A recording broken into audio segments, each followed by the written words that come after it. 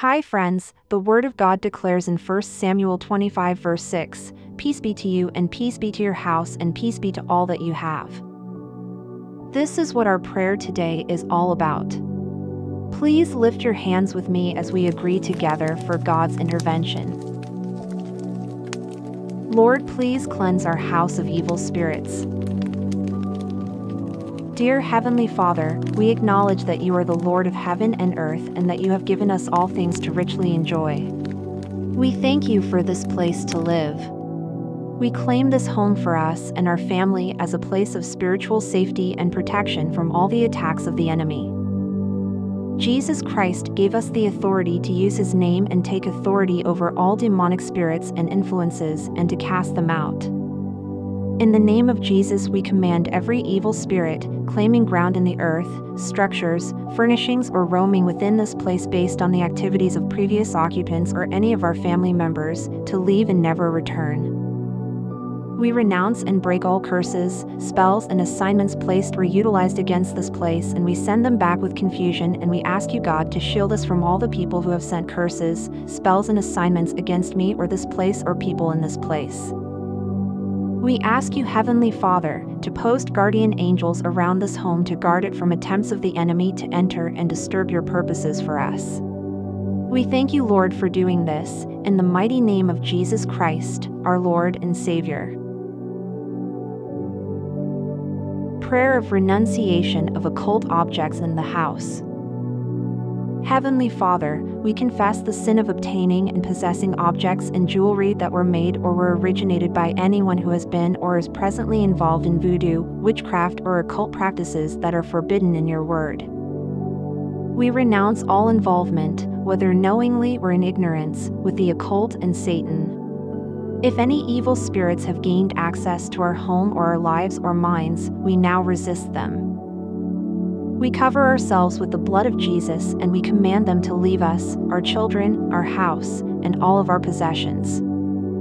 In the name of Jesus Christ, we renounce all evil curses, charms, assignments, spells, hexes, vexes, jinxes, bewitchments, witchcraft, and sorcery that have been put upon us or our family members, or that are operating within our home and possessions, that originated from any occult or psychic source.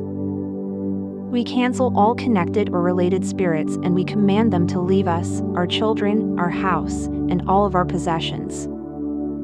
In the name of Jesus Christ, we break all curses that our sin or the sins of our ancestors may have brought upon our lives and our children. By the authority, and in the name of Jesus Christ, and the power of his blood, we put all of these evil curses under the blood of Jesus, who took upon himself all of the curses and assignments meant for us. Thank you, Jesus, for being made a curse for all of us, that we might be free. According to Galatians 3 verse 13, which says Christ purchased our freedom, redeeming us from the curse of the law and its condemnation, by himself becoming a curse for us.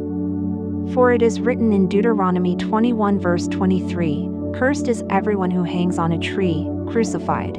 We ask you, Lord, to cleanse us and rebuild our hedge of protection from the forces of the enemy. Amen. Peace be to you, and peace be to your house, and peace be to all that you have. 1 Samuel 25 verse 6, "You will be blessed when you come in and blessed when you go out."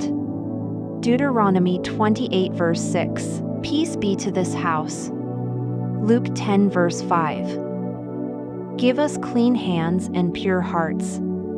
Psalm 24 verse 4, "When you lie down, you will not be afraid, when you lie down, your sleep will be sweet."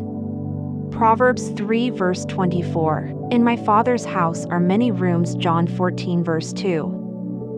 Be strong and courageous. Do not be frightened or discouraged, for the Lord your God is with you wherever you go. Joshua 1 verse 9. The Lord will keep you from all evil. He will keep you safe. He will protect you as you come and go, now and forever. Psalm 121 verse 8, "By wisdom, a house is built, and by understanding it is established. By knowledge, the rooms are filled with precious and pleasant riches." Proverbs 24 verses 3 to 4.